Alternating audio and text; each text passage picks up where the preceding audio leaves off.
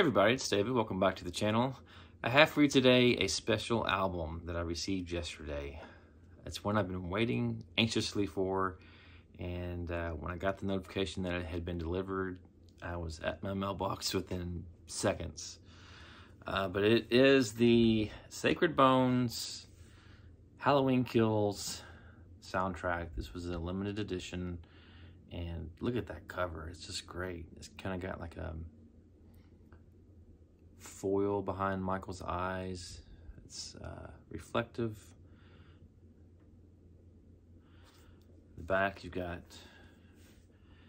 Allison, Laurie, and Karen kind of silhouetted in the moonlight with some trees. Let's take a look at the album itself.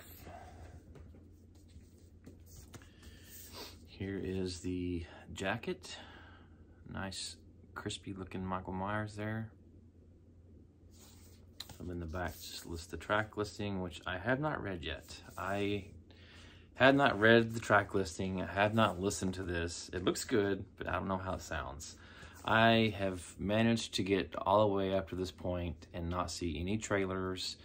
The only spoilers that I've had have just been minor ones. I mean, I know about Michael basically being brutal as all get out with the firefighters, but you know, that's to be expected. Michael Myers has been trapped in a basement and he's mad. But anyways, here is the vinyl. Very cool looking.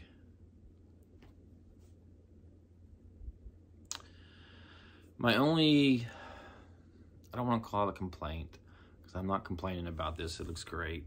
My only observation, let me put it that way, is that when I ordered this on Sacred Bones website, the splatter looked more red, like blood. This has got more of a pink, purple, fuchsia color to it. This may not be showing up very good on the camera, but yeah, it doesn't look quite like it did in the picture. But again, I'm not complaining. This was, again, a limited release. I'm happy to have it, and it still looks great. So, I'm going to see the movie tomorrow night. It's up in the air as to who's going with me. I bought 2 tickets. My wife would like to go, but I'm going to a 9:30 showing, and she's a teacher, and she has to be up early, so she may not go with me. So I may ask my daughter Kirsten to go. She's another horror buff. So, looking forward to seeing Michael on the big screen yet again. This is my 3rd time seeing him on the big screen, believe it or not. I've only seen him on the big screen for Halloween 6, Halloween 2018, and then tomorrow, Halloween Kills. So, looking forward to it. I've seen some people post on Instagram and YouTube their reactions. I've avoided those. I will go back and check them out after I see the movie, but yeah, I want to go into this completely blind, and so far I've succeeded. So there was a poster that was also included, and it is Michael Myers silhouetted against the moonlight. So again, Sacred Bones has gone out of the way to do another great release. I am expecting another variant of this album. This one I ordered from Newberry Comics.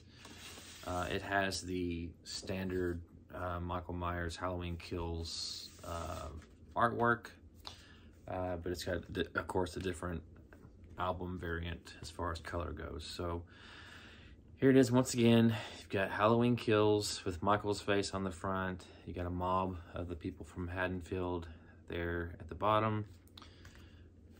Back, you've got Allison, Laurie, and Karen.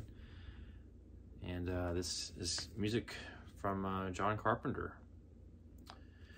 his son and his godson. So looking forward to listening to this tomorrow, maybe Friday morning. But yeah, that's going to do it for this video. Hope you all are doing well. And let me know in the comments, are you planning on seeing Halloween Kills this weekend? If so, are you going to see it in the theaters, or are you going to see it on Peacock? I'm curious to know.